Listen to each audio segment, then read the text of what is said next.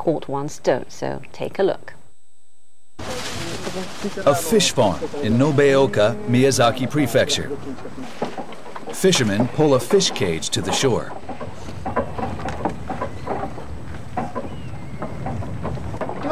Here we go!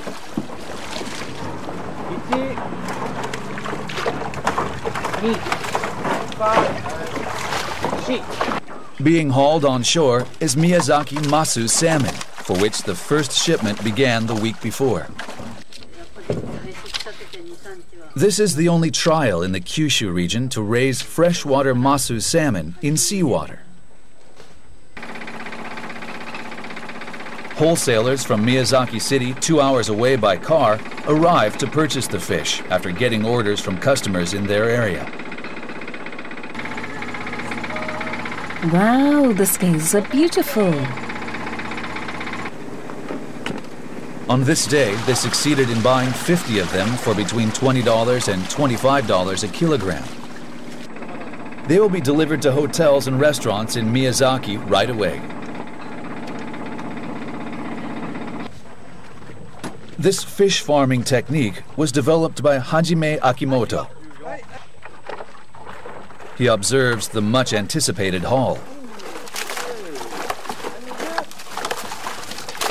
I'm not sure whether to call them that, but they're Masu salmon nonetheless. We brought them here and put them into the sea.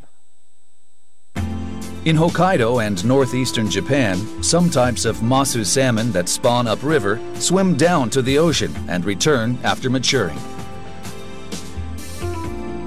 But in Kyushu, because of higher sea temperatures, the salmon don't swim downriver to the sea. Mr. Akimoto moved the fish to a farm set up on the coast of Nobeoka last November when sea temperatures began falling. Because of the temperature, Masu salmon grow faster than those in Hokkaido, increasing in weight from 100 grams to between 1 and 1.5 kilograms in just 4 months. Mr. Akimoto has run a fish farm in the mountains 2 hours by car from Nobeoka for the past 50 years. He set his sights on Masu salmon after raising another fish of the same species and failing to find a market. The fish farming industry is doing poorly. Since the 2011 disaster, prices are down. He had been shipping the fish to the Tsukiji market in Tokyo. But after the 2011 earthquake and tsunami, prices of the species fell by half, regardless of origin. Compared to other similar fish, the production cost of Masu salmon is less than a third, offering an attractive profit margin. Farmed fish is typically eaten within the local region. So going nationwide was maybe too ambitious. His aim is to turn it into a local brand.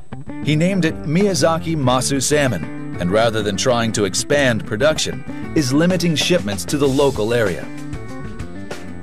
He recommends eating it as fatty sashimi and is marketing it as a rare fish available only in the local region.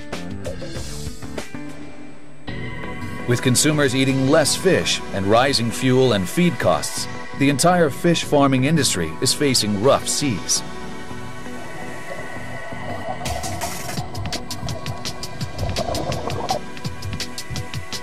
This February, the Japanese government set an annual production target of 140,000 tons or less for yellowtail and amberjack, and up to 72,000 tons for red sea bream. These three types of fish are considered high-end, and there is typically an oversupply.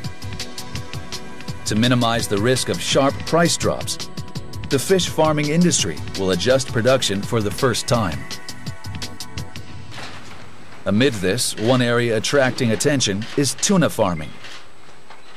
This is the world's first full-cycle bluefin tuna farming experiment in open waters.